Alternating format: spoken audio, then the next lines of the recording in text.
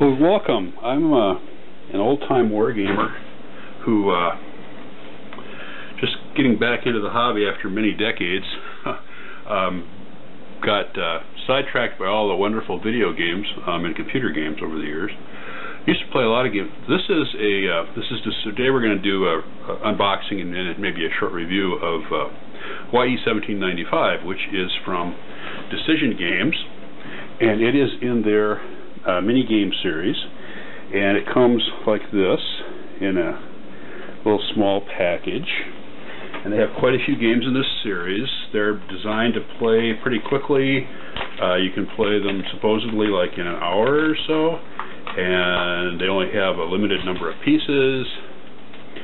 And let's see what's in here. This one, the title interests me greatly, so I'm going to go ahead and do this one first. There's a cover sheet, which we don't need. Here's comes with the pieces, comes with a little bag for the pieces, comes with some small cards, which are the cards used during play, I'm sure. Comes with a back cover, which explains a little bit about the game. Says you can play it solitaire, medium, or it's designed for 2 players, I believe. Complexity very low. Playing time an hour to an hour and a half. It has war bands as the level, 2 players. It's in there on the cover here. It says it's their ancient games collection system. So in these mini games, they have a number of different rule sets, and this one is the mini game, the ancient world one. And we have, what else do we have? We have probably the rule book, which they said their rule books were 8 pages. This one looks like it's 4, which is just fine with me. For a quick game, you don't need a ton of rules. And then this is obviously the map, very small map, which basically has a very simple design. You've got the main islands, Hawaii, Maui, Molokai, Oahu, and Kauai. You have some different battle map, apparently, with different terrains, and a time marker over here, a terrain key over here, a box for Kamehameha, and a box for the Allied Chiefs, and a really small little battle results table. And so it's very simple map, incredibly simple map. And let's take a look at the pieces quickly here.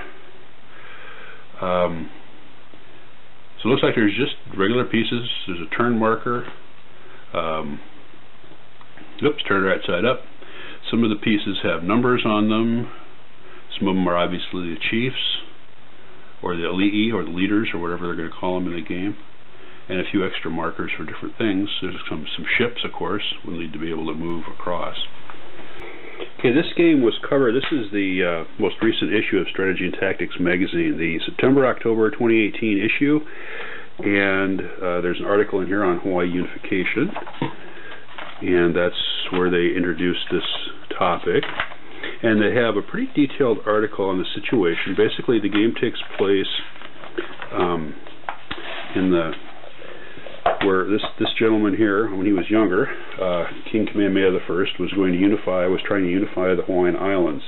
The Hawaiian Islands before that time had never been under a single leader. And so there's an article here that talks about that. Goes into some detail on the classical Hawaii situations. There's a section here on pronunciation. There's a pretty detailed article on there's some their weapons during this period in time. This was after the contact with the Europeans. The Hawaiians had purchased some things. They had a few muskets that they had purchased. They had a couple of cannon. Kamehameha, I don't know if it's represented in the game yet because I haven't read the rules, but Kamehameha actually had a small sloop or something, a European ship that he had acquired.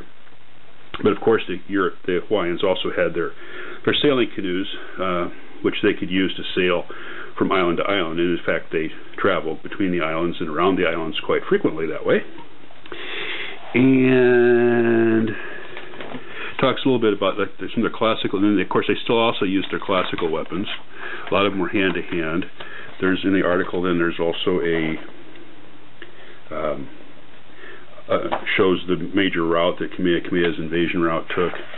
And at the time of the game, the situation was such that Kamehameha had pretty much unified the big island of Hawaii, which on this map is down here. And he had put that island pretty much under his rule. And likewise, there was a ruler for Maui and one for Oahu and one for Kauai. And so basically, I believe in this game it's going to be Kamehameha trying to invade Maui and Oahu, and their leaders trying to defend it.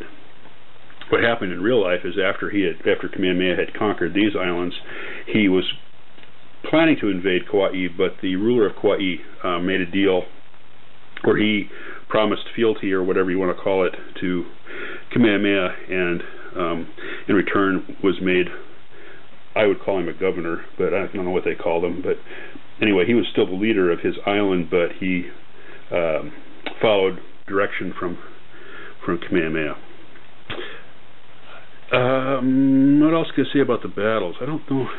Like I said, there was before in ancient times the Hawaiians had multiple chiefs, of course, for every island, and an island like the Big Island would have been divided up into these sections, where each section had people that lived there and lived off the land essentially, and the sections were designed such that they included both from the sea coast all the way to the mountains, and so they had access to all different elevations for their crops and things, and they also had access to the coast for fishing and that sort of thing. So they had every group had their own ability. Now there were some sections that were on the wetter side of the island, like on the Big Island. It's over on the east side here. The south is very wet, and over here it was dry land. So this was more dry land farming, where like over here they probably farmed more like sweet potato, where over here where it's wetter you would farm more taro and that kind of thing, and then they would trade, I'm sure. But over time then, in this time frame we're talking about, the different chiefs had fought among themselves and had eventually pretty much come under one leader, one ruler.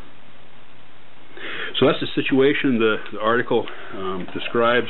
It's got some plots, some graphs. Here's the picture of, this is the statue of Kamehameha I, which is on the north end of the Big Island today, which they have there's a King Kamehameha Day, which is celebrated in Hawaii every year. And then there's a little article, a little blurb here, which is where I saw it, about this game at price $14.95. And so that's available if you get a hold of Strategy and Tactics magazine and you want more detail. Okay, I'm going to pause it here and go in and read the rules and see about playing this game. Okay, a quick reading of the rules. I haven't tried to play the game yet, but a quick reading of the rules. I now see a little bit more about this map. So the game is for control of these colored whatever shape these are, diamonds, I guess. There's only two places where you can move between land, and that's on the Big Island of Hawaii and on the island of Oahu. There's two spaces, and the turns are a month, and so in a month the canoes can pretty much reach anywhere. So the movement is pretty generalized. You can pretty much move when it's your turn pretty much anywhere. The unit sizes, the warrior units have roughly 1,000 men, give or take 500 in each group. The canoes would be probably like 200 to 400 canoes, and in the game the canoes don't fight, but they could carry two of the warrior units and as many of the leader units as you want for each canoe. The earthworks are these are fortifications on the Big Island of Hawaii. These two, which makes them a little harder to take, and depending on the cards they draw, the allied chiefs can get earthworks, which they can put up, which are essentially the same thing. Some of the units have some bonuses.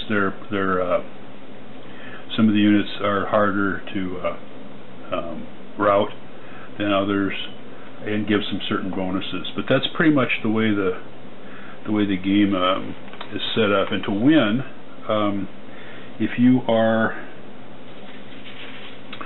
you're Kamehameha, to win, what you have to do is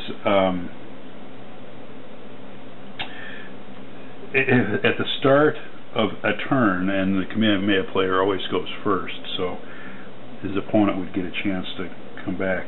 If he occupies his two starting spaces on the big island, and any 4 of the other spaces, so pretty much the whole board, the Kauai can come in as, depending on the cards, can come in on one side or the other, but you'd have to occupy pretty much the rest of the island chain to win.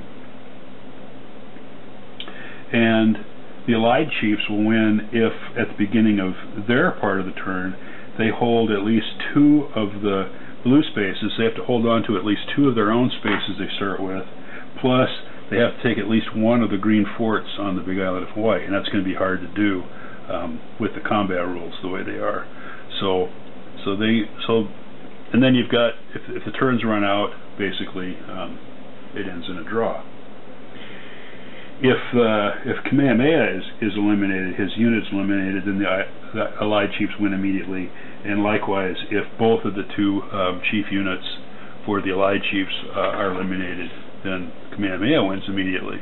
Each turn you draw a card, and the way the game is set up, for each side, the first 2 turns, they have to draw specific cards. So for Kamehameha's side, on the first turn, he's got his card is not a random card, but it's join the High King, and he gets a pike unit and 2 warrior units. Plus his fleet can move. He can move a fleet. And on the second turn, he gets Captain Vancouver and the Discovery join, and basically that means he can get the cannon unit to join his side, and he gets to move some fleet. So those are his first 2 moves. And for the High Chiefs, for the Allied Chiefs, I should say, their first turn is join us. They get a pike unit and 2 warrior units, in addition to the units they start with. And on the second turn, they've got foreigners, Captain Brown and the Fair American join them, and they get they'll get their own cannon unit. And those are the first 2 turns. Then after that, the cards are random. They draw 1 card per turn, and it has various things on it that can happen, of course. And battles are fought. When a battle takes place, you come over here, and you've got beach, inland, cliffs, and if you push the enemy back, if you start at the beach and they're on the inland, if you kill and rout all their units, they move to the cliffs, and you do another battle. And you keep going basically until one side or the other wins.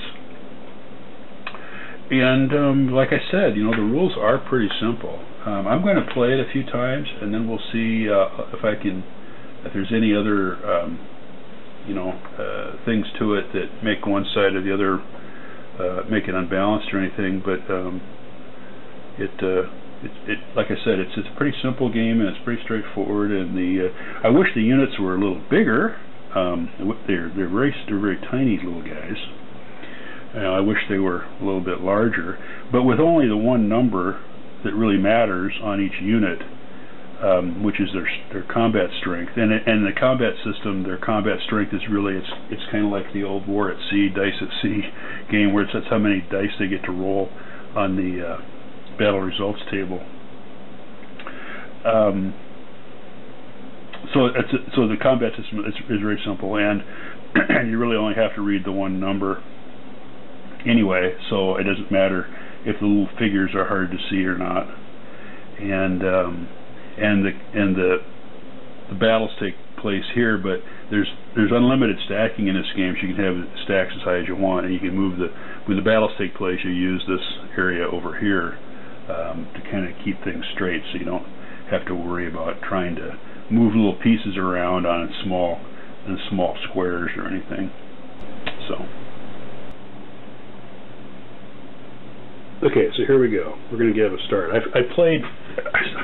I'm going to apologize in advance. I'm probably not playing the best strategy. I played one game already, and the Allied Chiefs won on turn 3.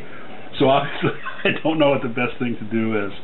So let's give it a shot. So you start off. I put the starting units are on the board, and the game starts with Kamehameha's first turn, and he has the card he has to draw. It says recruit 1 pike and 2 warrior units other than the Kauai units. So he gets the pike unit and 2 warrior units that have 2 strength, and he gets to put those any place where it would be either where he is, which is start with in Kona, or in any of these spaces. So he has to put them in either Kona or Hilo.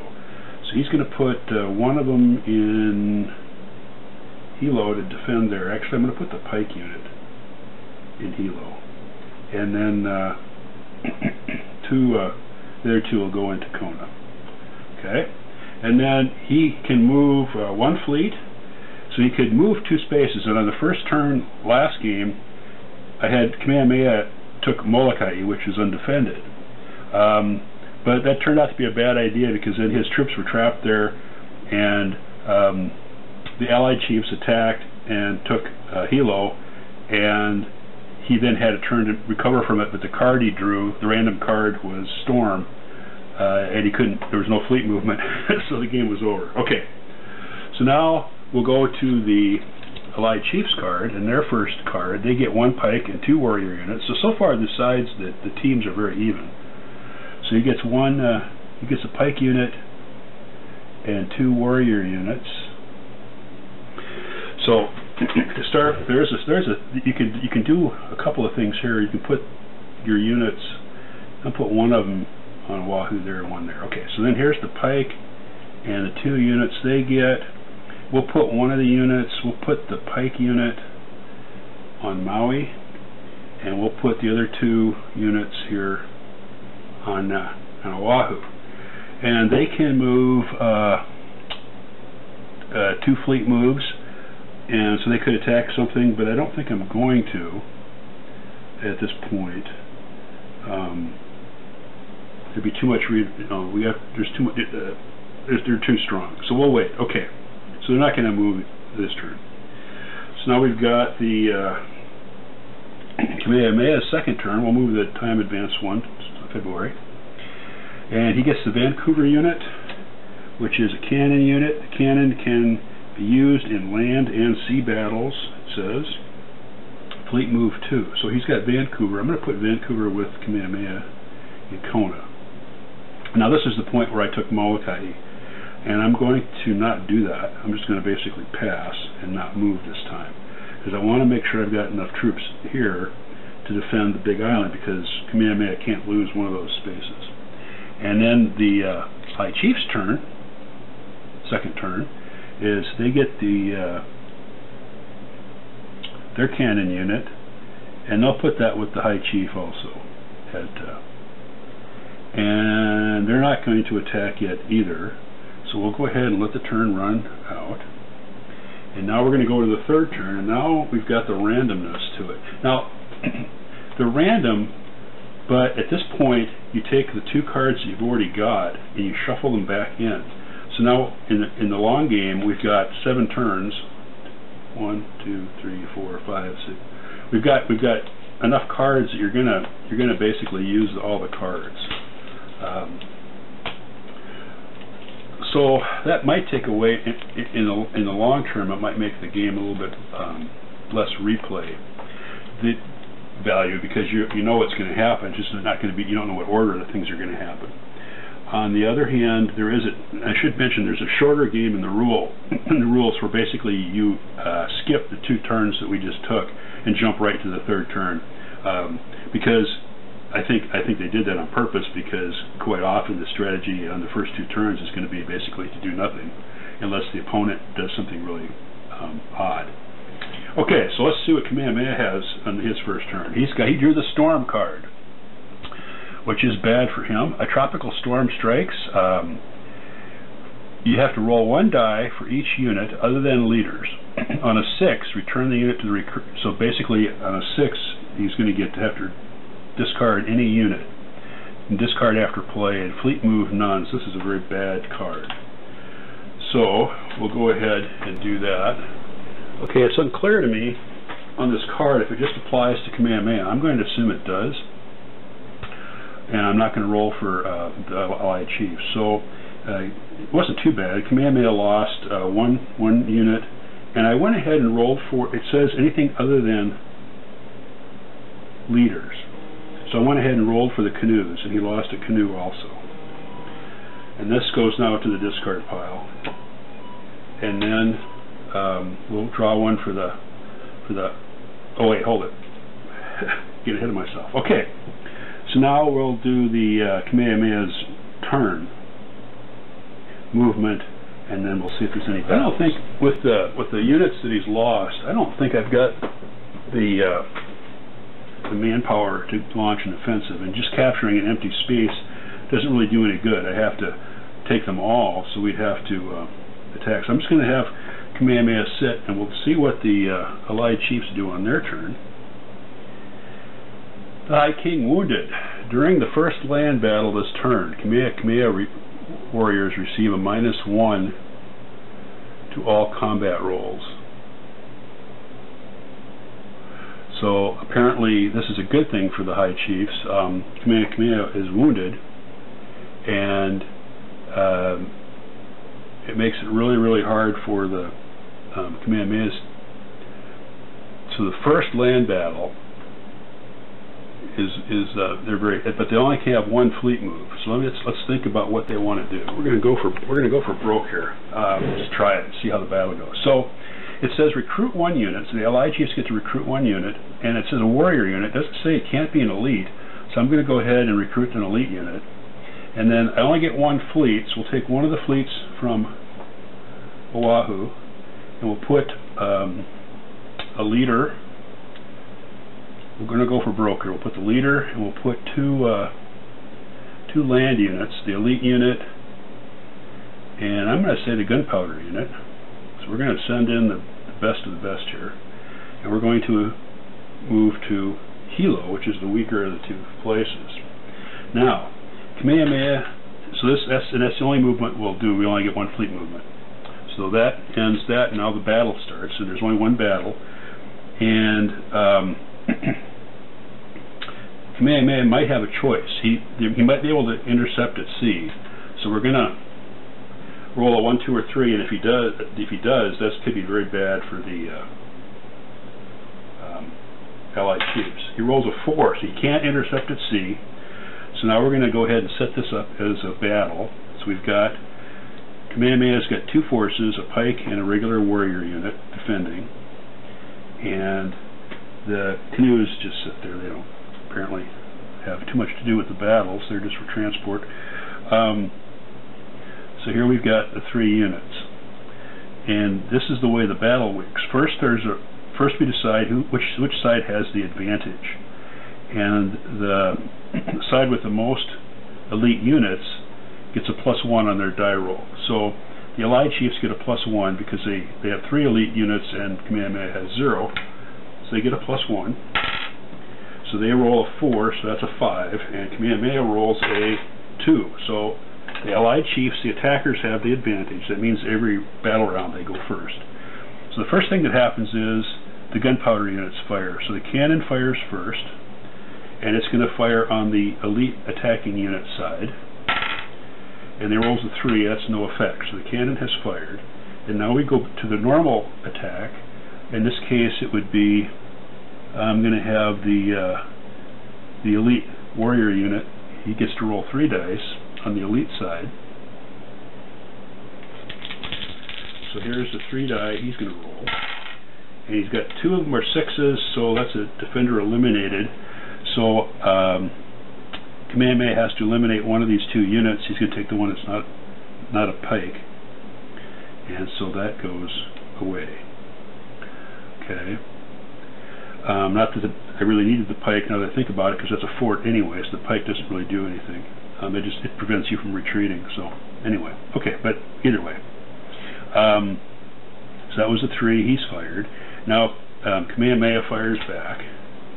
He gets 2 rolls, and he gets to attack on the non-elite units, and he gets a -1 to his combat roll, which is going to be very bad. He rolls a 6 and a 5, which is a 4 and a 5, and a 5 is Defender Panic. So the Allied chiefs have to take one of their units and panic it, and I'm going to take the cannon. So the cannon gets flipped over. It's not going to be able to shoot anymore in this round. It's panicked. Okay, and then the only person that hasn't fired yet is the Allied leader. He's got a 1 die on the elite attack unit side. He rolls a 3, so that's no effect. Okay, so that's the first round, and so the battle's going to continue, except that the cannon is panicked.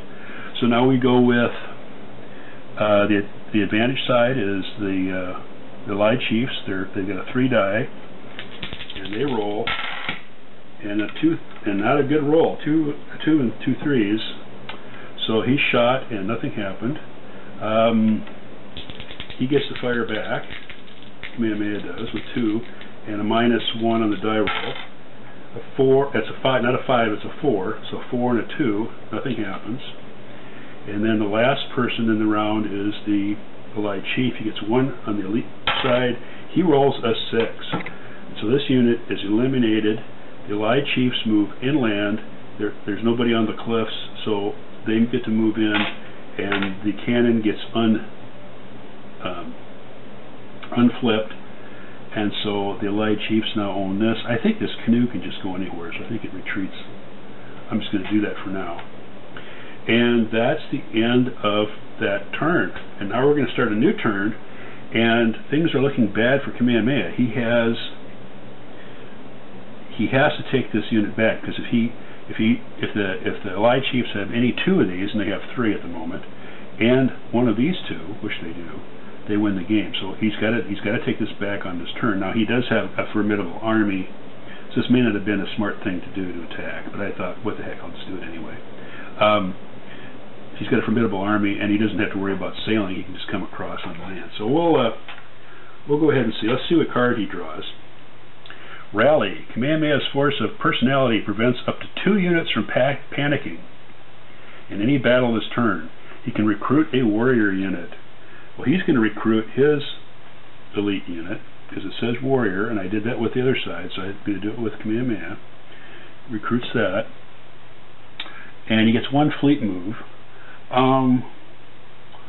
He doesn't really need a fleet move, because he can attack from land, so he's going to go. And what's he going to do? He's going to maybe leave 1 unit in Kona to defend it, and move everybody else to the cliffs? I think so. So we've got a cannon, we've got a warrior, we've got another warrior, we've got an elite warrior, and we've got Kamehameha. And on the other side, we have, I'll put them on the inland space, we have a cannon and a chief and an elite warrior. Let's see who has the advantage. This side has 2 elite units, this side has 3. So we add 1 to Kamehameha's die roll for advantage. He rolls, unfortunately, for him a 1, which is 2, and the Allied chiefs roll a 5. So the Allied chiefs have the advantage. So their cannon fires first on the elite attacking table. They roll a 4. That is a retreat.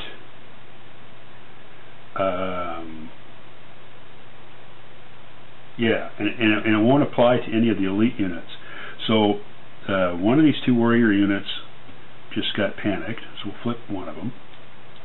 And then the Kamehameha's cannon fires back,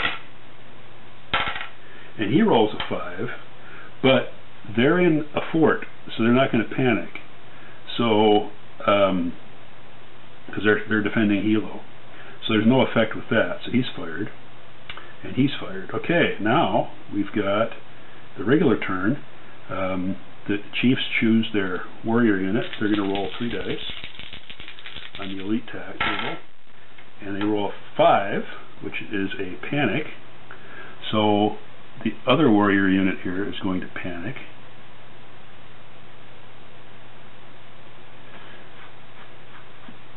And now it's Kamehameha's turn, and he's got a 3. He's going to attack. And he got lucky and rolled a 6. He really needed that 6. So one of the allied units is going to be eliminated. And I can't be the chief because they'll lose the game, actually, if it's the chief. And don't want to lose the elite unit. So it's going to be the cannon. And unfortunately with the cannon, once you lose it, you can't recruit it back. So it's gone for the rest of the game. So they just lost their cannon. Okay, so that was the 3. He's fired. And now the leaders are going to shoot. And this is the little retinue they have around them. He rolls a 5, which is a panic. So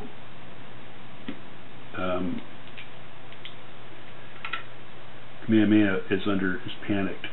But he's got 2 units yet that are not panicked. So now we're going to go into round 2 of the battle. And we've got an even match at this point, except Hilo is fortified, which really gives the allied chiefs an advantage. So let's see how we go here. So we'll start with the allied chiefs are going to start with their big unit, and they get a bad roll. Nothing happens. Oh, I'm sorry. Wait. We'll have to hold on to that because the cannon actually goes first. So the gunpowder unit goes first. And it rolled a 1, so nothing happened. And then this warrior chief rolled, and nothing happened. And now the allied chief rolls. No, wait. He rolls. No, actually it's the Kamehameha rolls at this point. Right. He gets a 5, which is a panic, but they don't panic because they're not in a fort, and because they're in a fort. And then he rolls a 4, which is a panic, and so they've got a panic. Their gunpowder unit. Okay, and that's the end of that round. Now we'll come again. They're going to attack with their 3. They get a 5, which is a panic, and so all of Kamehameha's units have panicked, which means they've been pushed back to Kona, and in so doing, even though they're not eliminated, they're back in Kona, and with that, the battle is over. The allied chiefs have just won. So I've played 2 games, the allied chiefs have won. Now I've only played 2 games, and I'm going to reread the rules. There may be some things I'm doing wrong, and some of you are probably going to correct me in the notes, but anyway, that's a quick look at this game, and I'm going to end it there. And it seems like it's kind of fun, but it may not have a really long replay value, which is okay for $15. So it's actually kind of a good deal.